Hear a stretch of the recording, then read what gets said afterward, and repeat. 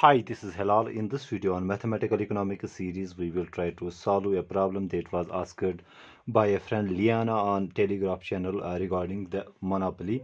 The question is like this: suppose a monopoly market faces a demand curve given by, that is, we have the monopoly demand curve as Q is equal to 20 minus P bracket 1 plus 0.1 A minus 0.01 A square, where A is the advertisement, P is the price, Q is the quantity, and we are being given the total cost function as C is equal to 10Q plus 15 plus A. What output level will be chosen if the firm chooses its optimal level of advertising expenditure? So we need to see the level of output when the firm is rather this monopoly market is using the optimal level of advertising expenditures. The options are Q is equal to 3, Q is equal to 6.05, or Q is equal to 90.75. So let's see how to solve this question. Okay, so first of all, what we need to do, we need to find the that is the profit function. Okay, we know that profit is given by, profit is simply equal to P, price, into quantity minus cost. Okay, total cost. Okay, this is the profit function. So let us see what is P. So we will write P as it is, and what is Q? Q is being given us here, that is Q is equal to 20 minus P. Okay, 20 minus P, and we have this 1 plus 0.1 A minus 0.01 A square. Okay, this is our price into quantity. To this we subtract the total cost. Total cost is this very thing, so when we subtract, this will become 10Q minus 15, because this minus will be subtracted to each of these terms, and then we have minus A. Okay, this is the profit function for the market, monopoly market. Okay, now what we need to do here, so first let us try to solve this out first, then we will use the first order conditions. Okay, so we can write it like this: we have P, then we have 20 minus P. Okay, so we have 1 plus 0.1 A minus 0.01 A square. Okay, then we have minus 10. So in place of Q we will write this again. So we have 20 minus P, then we have this 1 plus 0.1 A minus 0.01 A square. Okay, and obviously then we have minus 15, and then we have minus A. Okay, and this 10 is multiplied to these very terms, so I will use this very bracket here. Okay, now when we solve this out, okay, when we solve this out, what will we get here? We will get, let me write it here, so I have no space, so let me try to figure out if I can solve it further. So if we take 20 minus P and this very term common, okay, so what will be we left with? So let me take this out. 20 minus P, then we have 1 plus 0.1 A minus 0.01 A square. I am just trying to factor out this very term, okay. So what we will be left with, we are left with P minus 10. So I will write here P minus 10. I hope I am making myself clear here. So I have just taken this term and this term out. Okay, and then we are left P minus 10, and obviously we have then minus 15 minus A. Okay, this is our profit function. Okay, let's rearrange this further. So we can write it like this, 20 minus P, we have P minus 10, then we have 1 plus 0.1a minus 0.01 a square. Okay, then we have minus 15 minus a. Okay, this is our profit function. Okay, now what we need to do here, we just need to use the first order conditions for profit maximization. So we are here we have two first order conditions because we have two variables here. We have p and a, so there will be two first order conditions. Okay, so I will write here we have two first order conditions here. Okay, that is, we need to differentiate this profit function partially first with respect to p and set it equal to 0, and after that we again need to partially differentiate this very profit function with respect to a and set it equal to 0. Okay, so first order condition, that means the first order condition will be that we take the derivative of our profit function with respect to a, or with respect to p first. Okay, and set it equal to 0. Okay, so how can we take the derivative here? So since we have to take the derivative with respect to p, so let us rearrange this again. So 20 minus p into p minus 10, what it comes out to be. So we have 20 minus p and p minus 10. Let us solve this first. So we have here 20p minus uh, 200. 20 into 10 is 200. Then we have minus p into p is p square. Okay, then we have minus into minus is plus, so we have 10p. Okay, if we solve this out, this will come out to be 20 plus 10 is 30p, so we have 30p, 30p uh, mm, minus p square minus 200. Okay, so we can write in place of this very thing. So let me write it here uh, to make it more clear here. So in place of this we can write 30p minus p square minus 200. Okay, and then we have 1 plus 0.1a minus 0.01 a square, then we have minus 15 minus a. Okay, so first order condition for profit maximization will require that we take the partial derivative of the profit function with respect to price and set it equal to 0. Okay, so the derivative of p will be 1, so we are left with 30. Okay, derivative of p square is 2p, so we have 2p, and derivative of constant will be 0. And since no, this thing is assumed to be constant here because we are partially differentiating with respect to p, so no p is involved in these very terms, so they will remain rather they will be equal to 0. So since we take the derivative here, we are left with 1 plus 0 0.1a, okay, minus 0.01, because this term is multiplied to these terms here.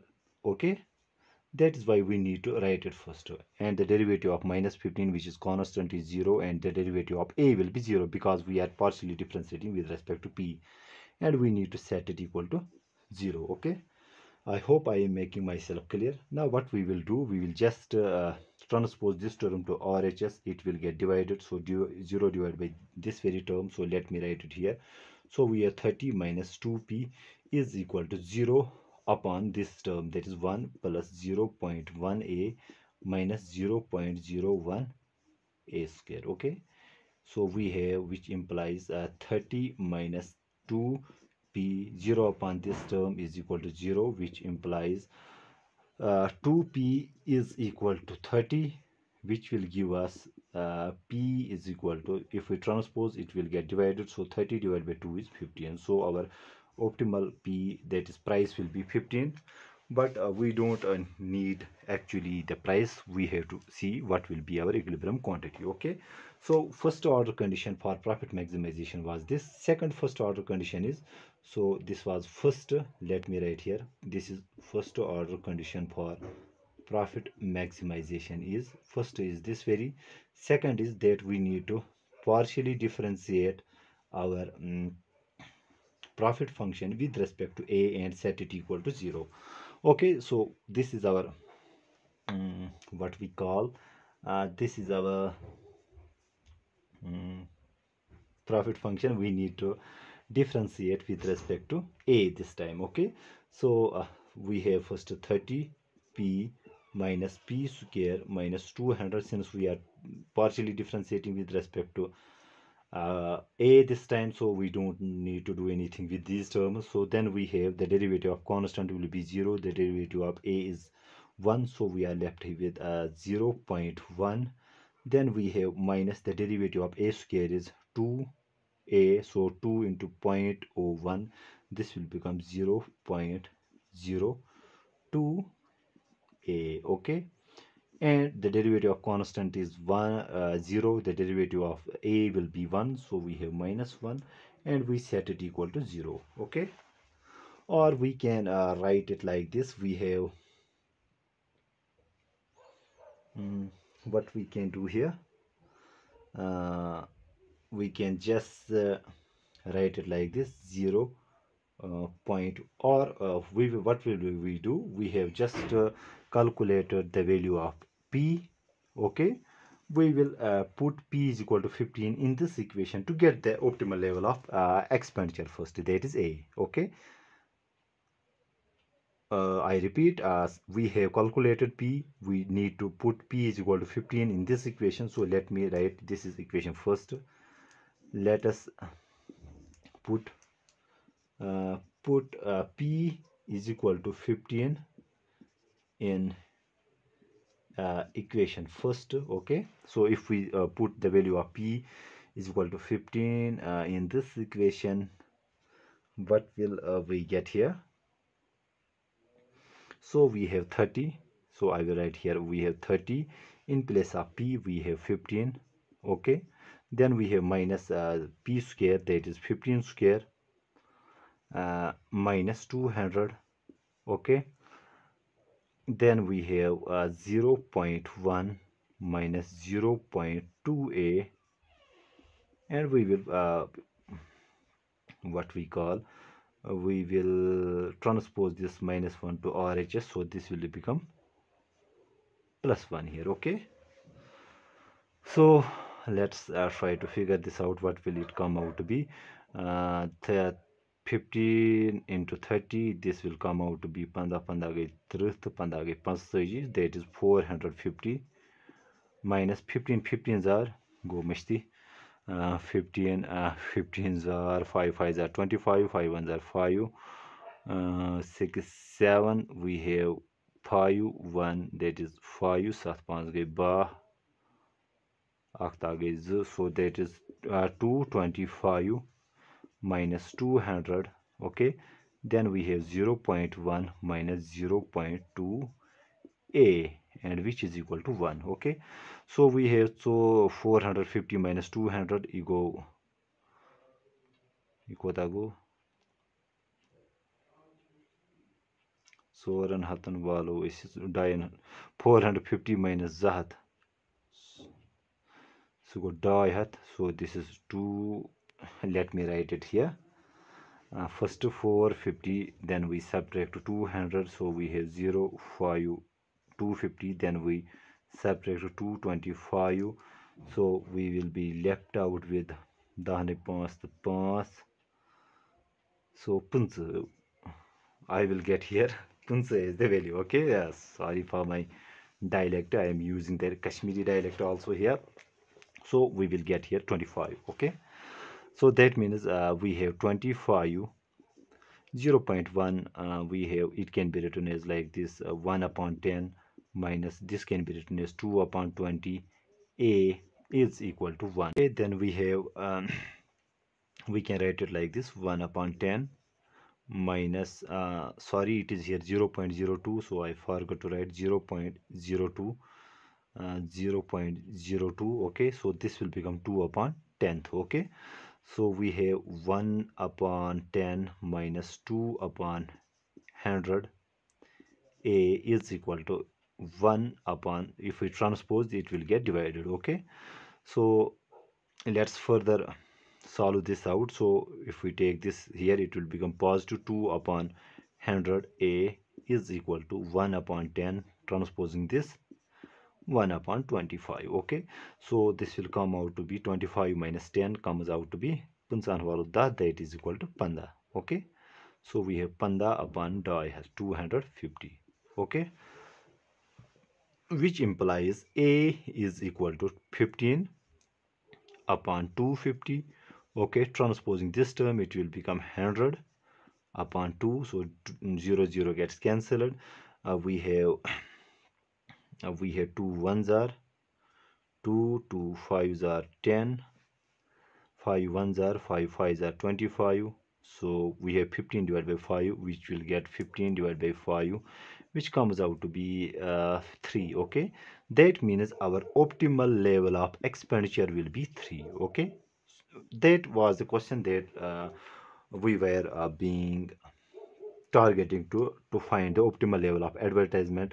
And now what we need to do, we need to find the output level that we will choose if the firm chooses it is optimal level of advertising expenditure. So optimal level of advertising expenditure is equal to 3. Okay, so what will be our optimal level of